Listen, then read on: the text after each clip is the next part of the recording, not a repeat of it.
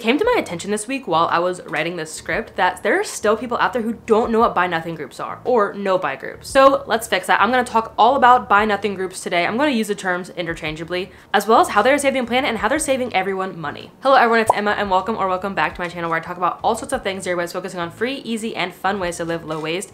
And today is one of those free ways to live low waste, because as the name implies, we're literally going to be buying nothing by joining one of these groups. Let's first talk about what even is a buy nothing group. Well, as I said, it's in the name. We're literally buying nothing by being in one of these groups. It started with the Buy Nothing Project, and their goal has always been to foster a gift economy, a system designed to help neighbors and the planet. From their website, they say, Buy Nothing communities are already a global reuse economy with immense social and environmental impact. Our future development will also empower each of us to keep more items in use while we build strong communities and sustainable livelihoods for the makers, fixers, and others who will transform old into new over and over again. They are literally key to living a zero waste life, which is even more surprising that people still don't know about these groups. If you have something in your life that you don't want to throw away because it's still kind of good, but you don't think it's good enough to sell or maybe even donate, give it to your buy nothing group. If you need something weird but you're not really sure where to find it, ask your buy nothing group. When we were moving from Las Vegas to Washington, we had some things that I kind of had in the same category of this stuff isn't necessarily bad enough to throw away, like someone could still get use out of this, but I don't think it's good enough to sell.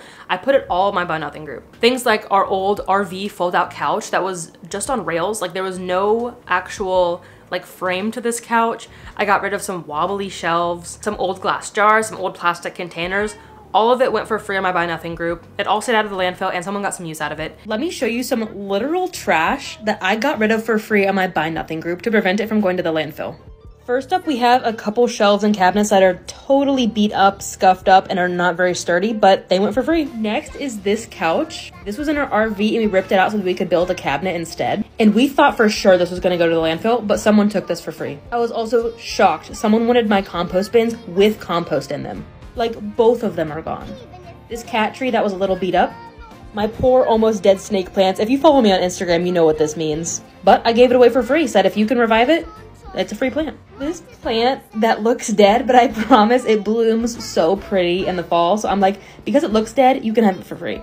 Some food stuff, and literally some empty candle jars. Not even empty, like they need to be cleaned out. Someone wanted these. Always check your buy nothing group before sending stuff to the landfill. People want everything. One man's trash truly is another's treasure. Part 2 of literal garbage that I got rid of on my buy nothing group. We have just a box spring. Granted, it's really nice, but I just didn't expect someone to want just a box spring.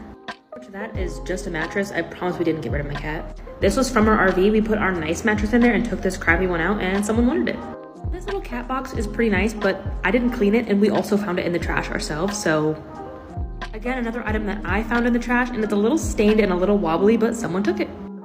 2 fruit containers of laundry pods. I just had way too many to take in the RV with us, and someone took them. I made a whole video about this one in particular, but this is like 40 random jars that someone wanted. This knife block that has like 4 knives missing. In this pollinator water bucket, it's from Branching Together, and it's a really great product made from upcycled material, so this bucket would have otherwise ended up in the landfill had they not made this.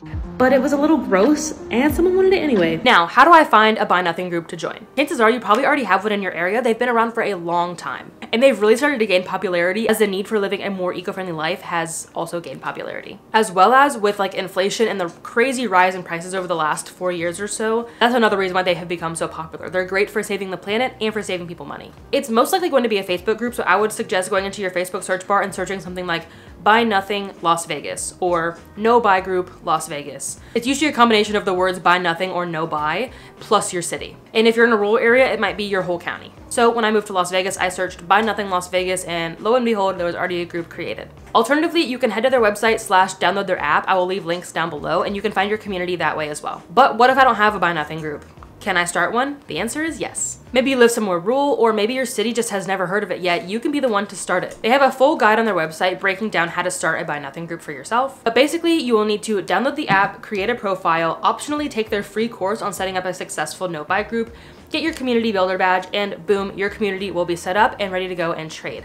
Now, the only thing to do from here is to promote your group. This could be hanging up flyers in local cafes and thrift stores. This could be, if you're on another community page, I know there's some community pages like community watch pages, mom groups. I was a part of Hiking Las Vegas and Las Vegas Vegans groups when I lived there. So I might post in there hey, this seems like the kind of community that would like to trade.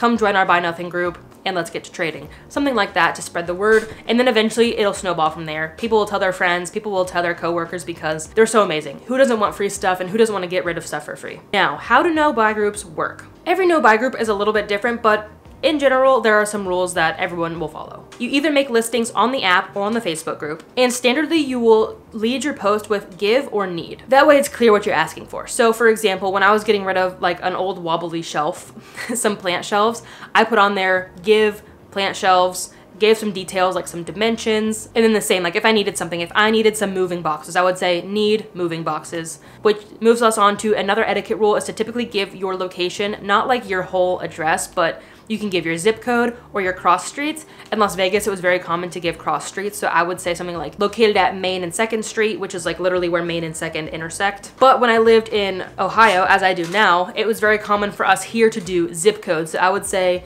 you know, looking for dining room table located at 45304 or whatever zip code. Is that even a zip code? I'm just making up numbers. Also, with these groups, they're most likely first come, first serve, often abbreviated as FCFS. But you can determine if you want to hold items or not. I like to hold items for a certain amount of time. If someone messages me, and they're like, hey, I really, really want this, I'm interested, but I can't come till this evening, I'll hold it. But if someone says, hey, I'm interested, but I can't come for 5 days, I'm gonna be like, sorry, I'm moving on to the next person. So you kind of have the liberty as the seller, the giver, on if you wanna hold items or not.